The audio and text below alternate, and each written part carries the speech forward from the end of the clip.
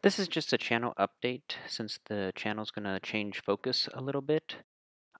Basically, I'm on schedule to start releasing some 3D tutorials next week, hopefully. And these videos will assume that you've watched the Kids Can Code 3D series, and I'll put a link in the description. Basically, I just don't want to bother with the super basics of 3D, like going through the inspector and stuff, and his stuff is great anyway. So I will continue to work on the roguelike, but there just seemed to be more excitement about 3D, and I figured might as well just go ahead and do it.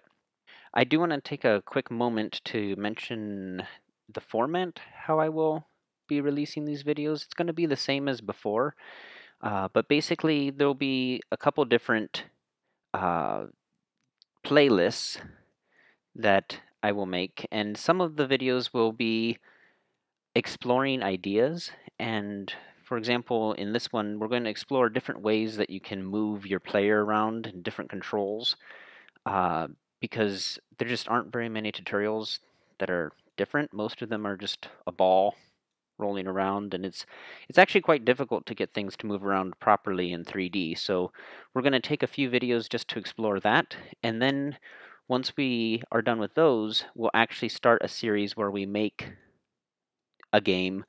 It's going to be more like a concept of game, since I probably won't release too many assets to go with it. It's going to be a lot of primitives.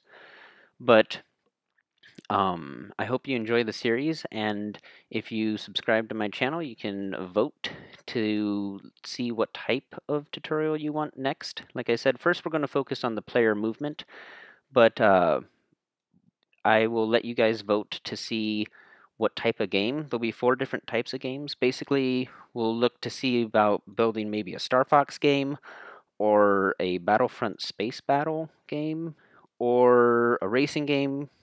And one of my personal favorites that's on my bucket list is also Simcopter. We'll try to recreate those games, not exactly, obviously, but just recreate the idea of those games in Godot. So I hope you have a wonderful day, and thank you.